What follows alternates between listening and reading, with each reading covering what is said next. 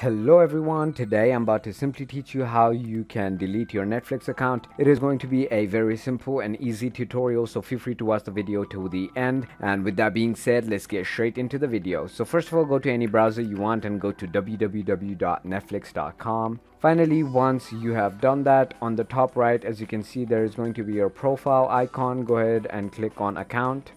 Simply click on cancel membership right over here and then finish cancellation.